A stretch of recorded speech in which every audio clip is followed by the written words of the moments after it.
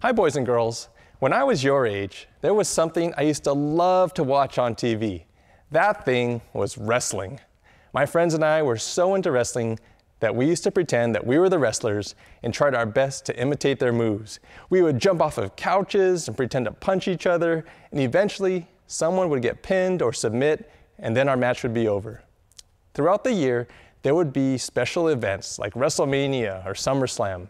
We had to pay to watch those events, so a lot of us would gather together at one person's house, and we would order pizza and other snacks, and we had a great time. During these special events, there were many matches, but there was one match that was more important than all the others. All the early matches were a warm-up for that last match. This last match was called the main event and featured the biggest superstars and the most intense rivalries. In the Gospels, we learn about a special man named John the Baptist. John was so special that Jesus said John was the greatest of all humans. John even had followers and baptized people. Despite being so great, John was not the Messiah. John was not the promised Savior of Israel, but John knew who was, and this is why John told people to follow Jesus. John gladly stepped aside so that Jesus could do ministry and save people from their sin. Let's pray, and then we'll learn more about why John told people to follow Jesus. Dear Jesus, we know that there is none greater than you, for you are God.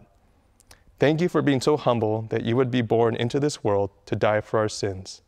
Thank you for taking the punishment that we deserve. Thank you for being our Savior. We love you, Jesus. We pray this in your name. Amen. And this is Auntie Elena, and we'll be leading you guys in worship tonight. Our first song is If We Confess from 1 John 1, verses 8 through 9.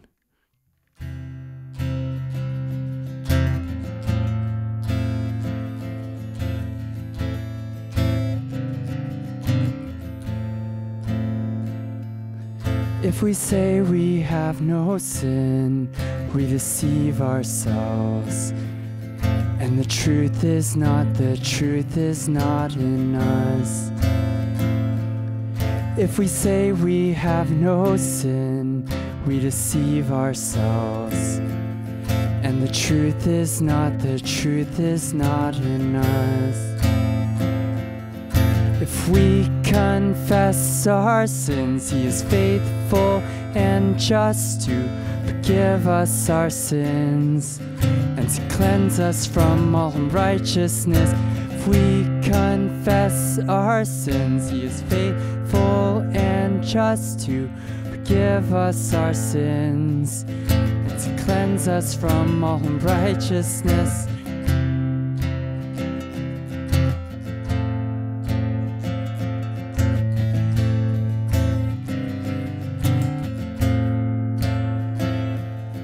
If we say we have no sin, we deceive ourselves, and the truth is not in us.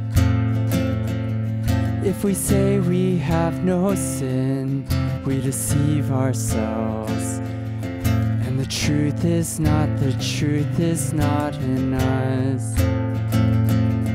If we confess our sins, He is faithful and just to forgive us our sins and to cleanse us from all unrighteousness. If we confess our sins, He is faithful and just to forgive us our sins and to cleanse us from all unrighteousness.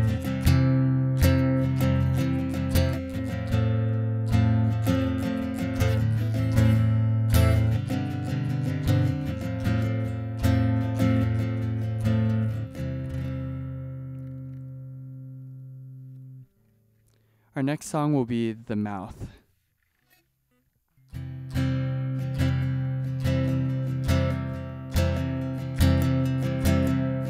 Out of the overflow of the heart, the mouth speaks, the mouth speaks.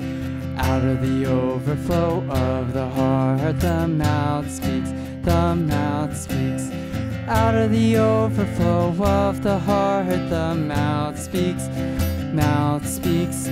Out of the overflow of the heart, the mouth speaks, the mouth speaks. Out of the overflow of the heart, the mouth speaks, the mouth speaks. Out of the overflow of the heart, the mouth speaks, mouth speaks. Out of the overflow of the heart, the mouth speaks, the mouth speaks. Out of the overflow of the heart, the mouth speaks, the mouth speaks. Out of the overflow of the heart, the mouth speaks, the mouth speaks. Out of the overflow of the heart, the mouth speaks, the mouth speaks. Out of the overflow of the heart, the mouth speaks, the mouth speaks. Out of the overflow of the heart, the mouth speaks, the mouth speaks.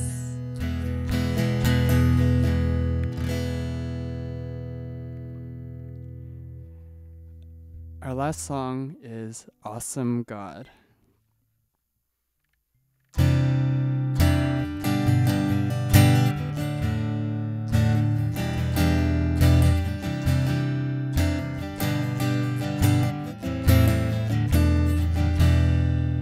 Our God is an awesome God. He reigns from heaven above with wisdom, power, and love. Our God is an awesome God. Our God is an awesome God. He reigns heaven above with wisdom, power, and love. Our God is an awesome God. Our God is an awesome God. He reigns from heaven above with wisdom, power, and love. Our God is an awesome God. Our God is an awesome God. He reigns from heaven above with wisdom, power, and love. Our God is an awesome God.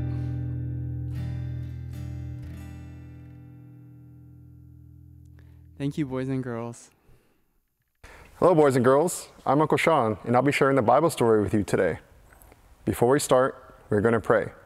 So, let's put our hands together like this, put them in our laps, close our eyes, bow our heads, and I'll pray for us. Dear God, we thank you for this day where we can worship you and learn more about you. I pray for the boys and girls to be good listeners as we learn about how John the Baptist pointed us to the one we should be following. We thank you and love you. In Jesus' name I pray, amen. Now, I want you to be good listeners during the Bible story. So, put on your listening ears, show me your looking eyes, and your quiet hands. And if you're at church, make sure you follow the rules your aunties and uncles have shared with you. And why do we want to listen to the Bible story? Because we love Jesus and want to learn more about him. Can you say that again really loud? Why do we want to listen to the Bible story? Because we love Jesus and want to learn more about him. Good job. Before we start the Bible story, I have a question. When you see someone else do well, how do you feel? For example, what if one of your friends at school gets an award? Do you get jealous that they're being recognized for doing something good? Or do you congratulate them on their award? Or what if your brother or sister shows your parents that they got a good grade on a test? Do you get jealous that your parents are giving them attention? Or do you join in and praise them for doing well on their test? Or what if you see a friend who has a cool new toy? Do you get jealous that you don't have that toy at home? Or are you happy that your friend is able to enjoy playing with it? I hope you all picked the second responses to the questions I asked. I asked these questions because in today's Bible story, we see the people following John the Baptist questioning what the people following Jesus were doing, and we will learn what John's response was. Jesus and his disciples went out into the countryside. Many people came to see Jesus, and Jesus taught them and baptized them. Nearby, John the Baptist was also baptizing people. Some of the people who were following John got into an argument. They complained that Jesus' disciples were baptizing people and following Jesus and not John. John told his followers, "You heard me say that I am not the Messiah.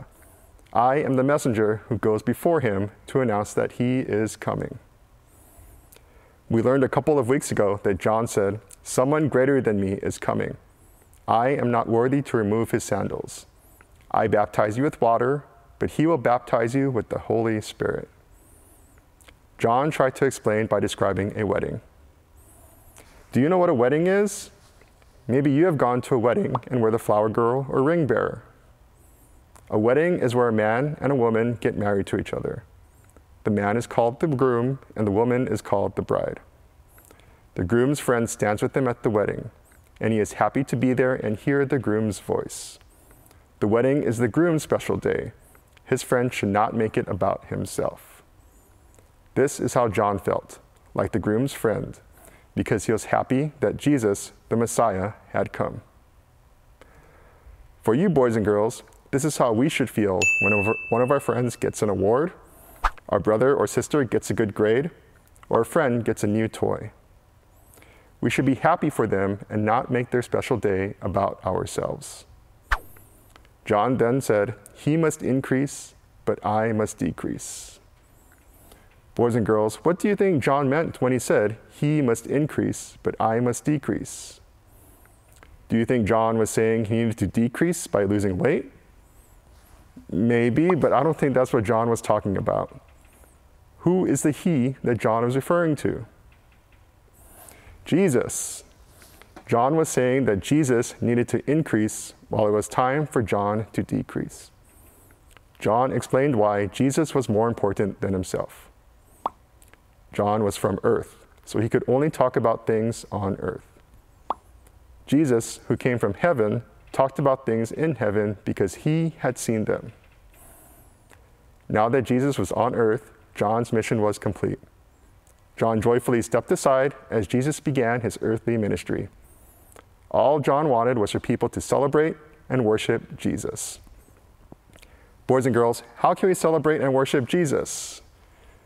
Well, we can pray and tell others about Jesus. We can also sing praise songs to Jesus. And by sing, I mean really sing. Next time I see you on a Sunday, I hope I can hear each of your voices. I want you to be louder than the uncles and aunties. I want your mommies and daddies to be able to hear you from big service. Boys and girls, whoever believes Jesus knows that God tells the truth. God sent Jesus to earth, and Jesus speaks God's words. The Father loves the Son and has given him power over everything. Whoever believes in the Son will have eternal life, but whoever refuses to believe in the Son will face a punishment for their sins. This is what we hope for you boys and girls will come to understand, that there are only two ways to live: without Jesus, living for ourselves, which leads to death, or with Jesus, living for God's glory, which leads to eternal life. We hope for you to come to love and follow Jesus. Let's pray. Dear God, we thank you for today's Bible story. We thank you for sending John the Baptist to prepare us for and point us to Jesus Christ. I pray for the boys and girls to see how great Jesus is and come to trust in him as their Lord and Savior. We thank you and love you. In Jesus' name I pray, amen. In the last month, along with learning about Jesus, we've been hearing a lot about John the Baptist. Like Jesus, John had a miraculous birth from very old parents. He also was a prophet and had many people following him. People saw that John was an important man who spoke God's word. But as we know, the main character of the Bible isn't John the Baptist. It's the Messiah, Jesus. In the passage we'll hear about today, John 1:19-28, John uses the illustration of a wedding party. About 2 years ago, I was part of my brother's wedding. Everyone was calling me the best man of the party. I gave a speech, and people listened, laughed, and cried at it. Everyone was focused on me for 5 minutes. The wedding wasn't about me. The speech wasn't about me. I was pointing to the real best man of the wedding, my brother and his wife. In our lesson today, we'll see how John also points to Jesus, the Messiah.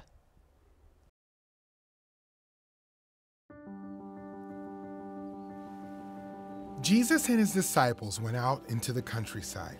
People came to see them, and Jesus taught the people. Many people were baptized. Nearby, John the Baptist was baptizing people too.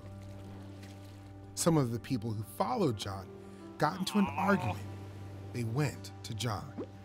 "Teacher," they said, "remember the man you talked about, the one who was with you on the other side of the Jordan River? His disciples are baptizing people, and people are starting to follow him." John's followers were talking about Jesus. John answered them, "You heard me say that I am not the Messiah. I am the messenger who goes before him to announce that he is coming." This was true.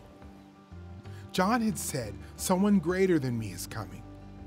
I am not worthy to remove his sandals. I baptize you with water, but he will baptize you with the Holy Spirit."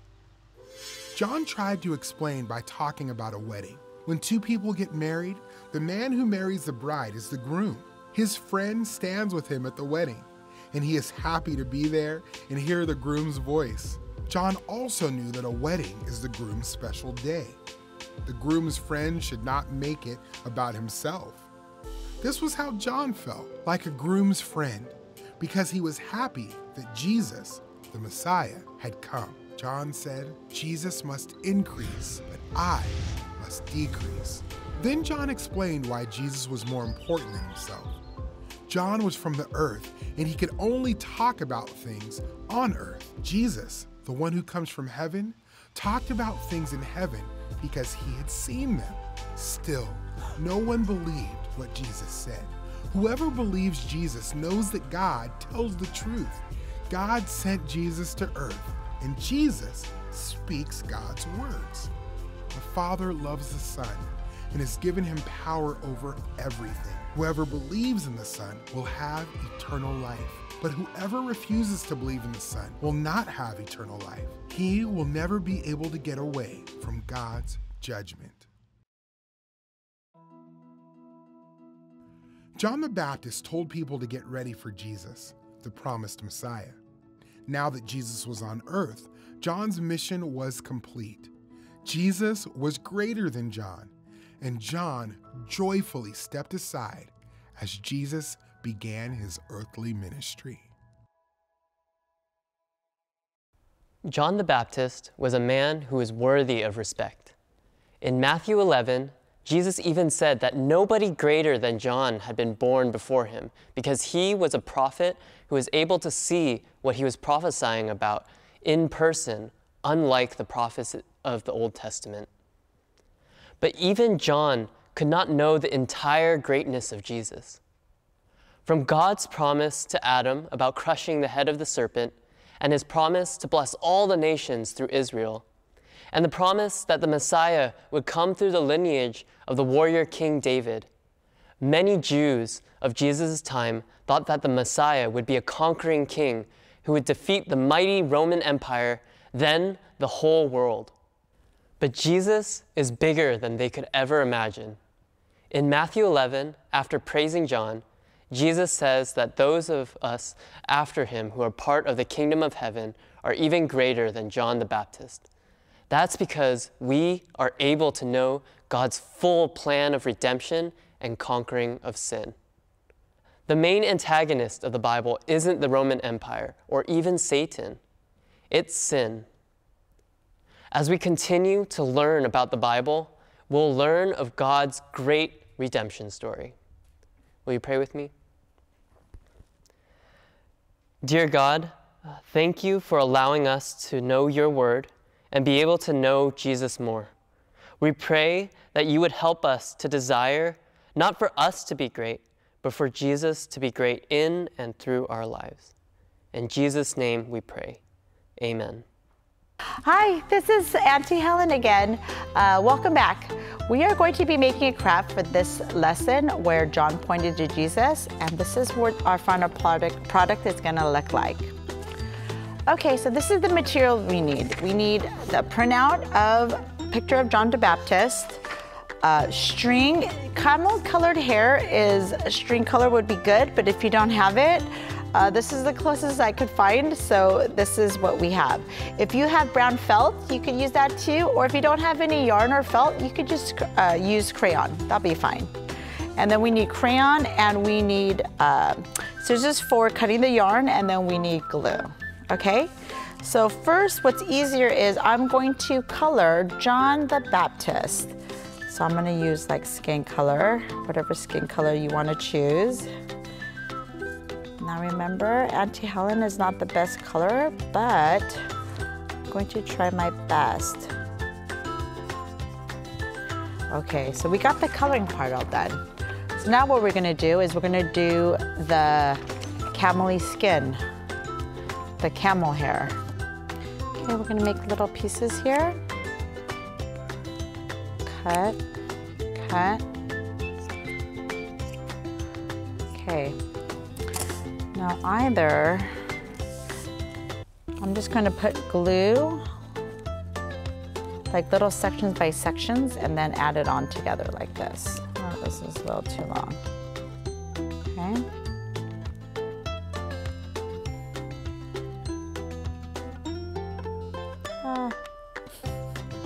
Can get a little sticky, so make sure you have a wipe, or you have time to wash your hands later. Or whatever you do, don't wipe it on your clothes. Ta-da, that looks like it has good texture. Okay. Make sure it stays nice and dry. Oops, let me do this last section.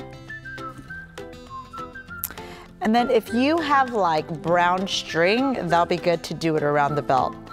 I didn't have that, so we're gonna skip that for right now. And then you have this as your final product. Thank you for joining us. I hope you have a great week. Bye-bye. Isn't John a wonderful example of what it means to follow Jesus? John was an amazing person, but he recognized that he was nothing compared to Jesus and told everyone to follow Jesus. Boys and girls, I hope that you will be humble like John and follow Jesus. When we do, our sins will be forgiven and we will have eternal life. Have a blessed week.